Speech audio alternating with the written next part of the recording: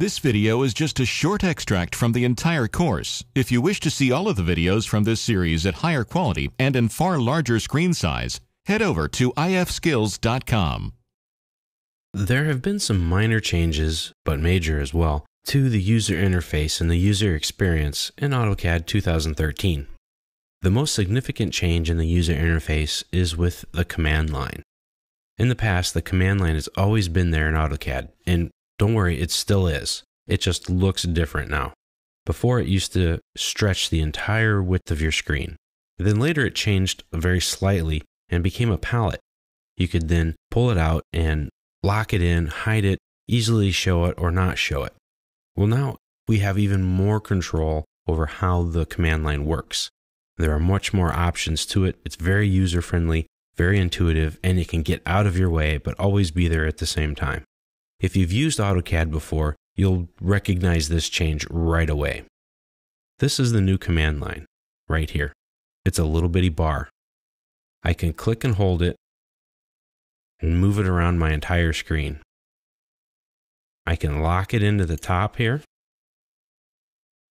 I can click it, hold it, and drag it out and lock it into the bottom. And this is more of what it used to look like. But that takes up a lot of room. If I pull it out or undock it, it's now just a little floating toolbar thing. And I can snap it in here.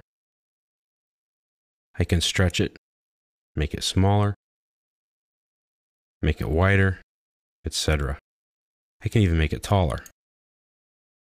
You can change it to fit the needs of the user. This makes it very intuitive and very useful.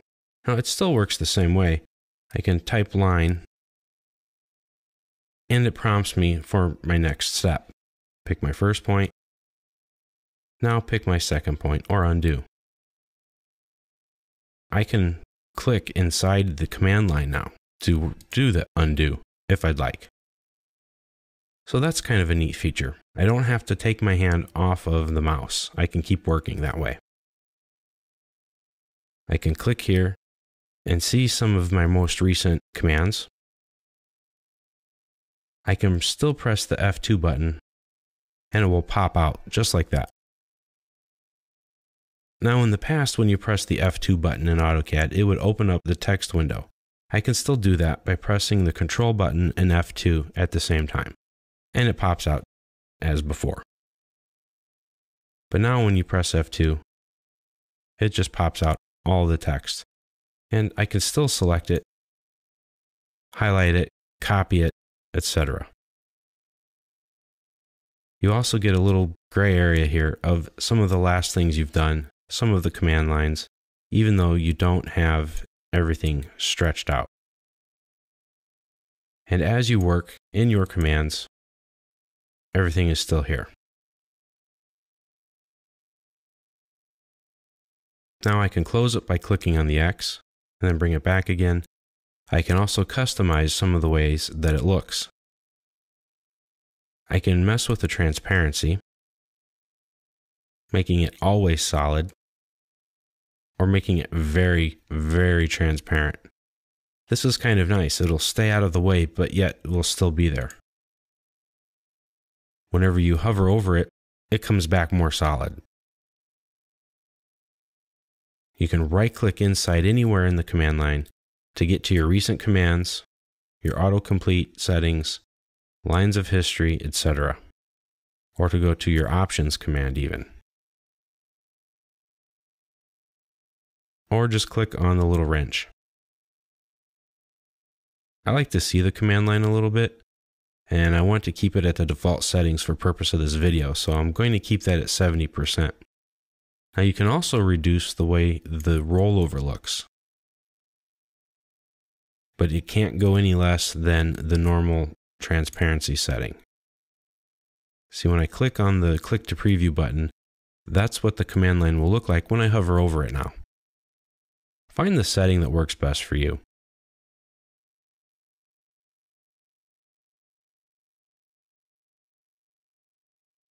Now, the autocomplete is a really cool feature, and as you type in your commands, AutoCAD will populate a list of possible commands that it thinks you might want to use. you can turn any of these options on or off. The auto append, which means it will automatically make the list. A suggestion list, display the icons or not, system variables, etc. As I type, a list is populated and then auto appended or added to, saying, hey, I think you mean the line command. The more you type in, the smaller the list is going to get because it lessens the possibilities. The autocomplete is a great way to find a command that you aren't quite sure of what it is. Or maybe it's a long one, like data extraction. I can start typing it in. And there it is. I don't have to go and type out the entire thing. I can get to it right here, click it, and then the command is started. So there are a lot of cool things about the new features and settings to the command line. It gets it out of the way, gives you more drawing real estate, but yet is fully functional. Now, one of the other user interface and user experience enhancements in AutoCAD 2013 is through the Properties palette. Press Ctrl and 1 at the same time to open up the Properties palette if it isn't already. And you can select any of these objects, your line or one of the 3D objects here, or anything else that you've drawn. Kind of zoom in here to give you a look. Right now, this is just a white set of lines. It's a white solid, but I can preview some of these general settings. If I want to take a look at a different color, as I move my mouse over the different colors, I get an instant preview of what the color is going to look like once I pick something. So if I don't like it, I don't have to do it. Any of these pull downs that have options will give me that preview look. And I can do the same with the transparency setting.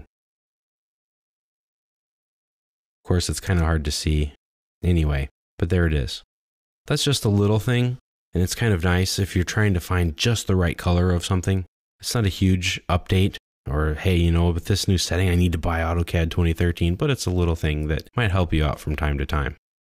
Another difference in how we interface with AutoCAD is through the model space and paper space or layout tabs. If I come to the Layout tab in the ribbon, I can see some of these options here are grayed out. Well, those options are only able to be applied in a Paper Space tab. If I go to the View tab in the ribbon, I have something similar. Here I can change my model viewports. Before I do that, let's erase this line to make things a little bit more clear. Model viewports work in a lot of different ways. I haven't changed the model in my file in any way. I'm only changing the way it's displayed to me in model space. I can change some of these views very quickly so that I can work with them and look at them all at the same time.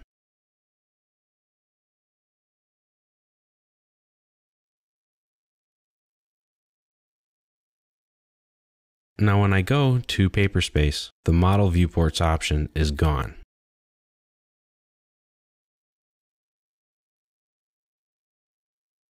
But I do have other Layout tabs or Paper Space tab options in the Layout ribbon tab. Now I can make different views, which we'll talk about later on, and I can work with my viewports very easily. I can make a rectangular viewport. I can make a polygon for a viewport.